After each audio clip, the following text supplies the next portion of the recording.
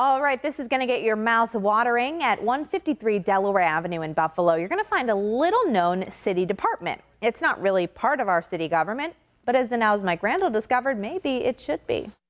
It may be the city's smallest department, but it's an important one. We can address the public concerns, whatever they happen to be. Howard Goldman is the recently re-elected commissioner of the City of Buffalo Department of Coffee and Donuts. I ran unopposed. The department's main job is to sell donuts. Apparently, it only has one employee. That's Mrs. Goldman, handling the customers. He's actually my brother. This is my brother, George, but he's a George, what do you think of these donuts?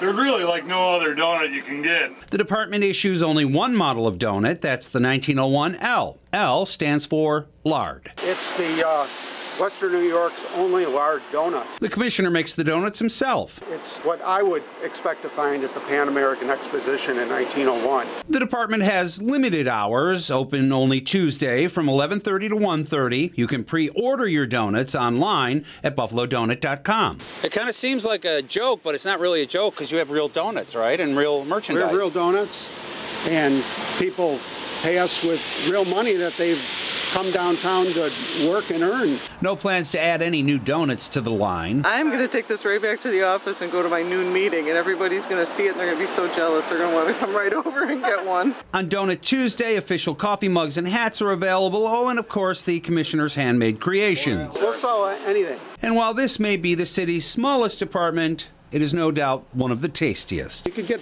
regular donuts anywhere, but people seem to really like these model 1901 Ls. For the Now Buffalo, I'm Mike Randall.